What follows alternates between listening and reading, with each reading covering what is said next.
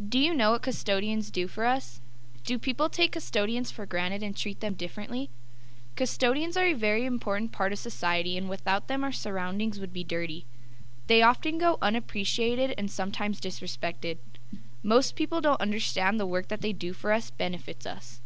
We hope to show what custodians do and how hard they work to keep our environment clean and safe. We wanted to get an inside scoop on our head custodian, Conrad, who has worked as a custodian for over 20 years. 6:30, open up, open all the doors to the school, turn on all the lights at 8:15, put up the flags, open the doors for the substitute teachers. That's about it. Then I come in the cafeteria. We sat down with our school psychologist, Mr. Whitty, who has worked at Camino for the past 11 years, to ask him about the importance of our custodian. Past messes. Well, I think, walking into the lunchroom, the first thing that I think about is, kind of lunch tables all messy and things kind of spilt over, milk or food or this or that.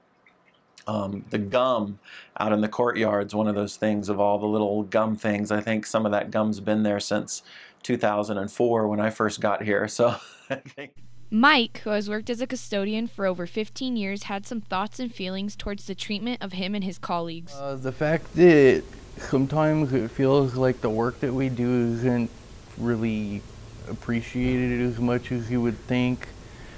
We went in and cleaned the gym before the basketball game that we had here. I had 2 hours of basketball and it looked like we hadn't even touched the gym or cleaned it at all. Eugene, our newest member to the team, gave us a rundown of his daily routine.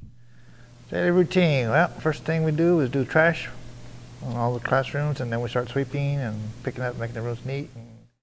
Gabe, who has worked at Camino for 8 years as a custodian, shows how he handles stress and pressure. Stress and pressure. Take a walk. I have to walk. Miss Martinez, our newest FACS teacher, who has worked at Camino for 1 year, already expresses her gratitude for our custodians. I think they work extremely hard. I think our lead custodian, Conrad, stays busy all day, and our night custodians work really hard all evening. We sat down with our custodian of 30 years, Joe, to discuss the worst janitorial experience at Camino. Mopping the peas from the restrooms. Been having it for 3 months, every day.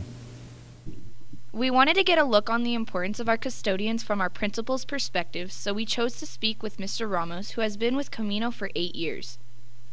Litter's going to happen, but I think the thing that's disappointing is when we do have people in general that forget to pick up their tray on their own in the cafeteria, forget to, they're being lazy.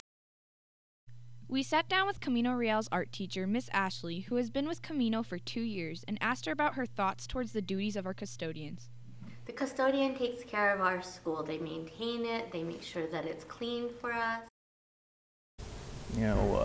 Simple things like throwing trash when there's a garbage can right there, things like that. It just goes to show that they don't appreciate it. Some students do some things on purpose just to make our job, miserable. That's what I don't like.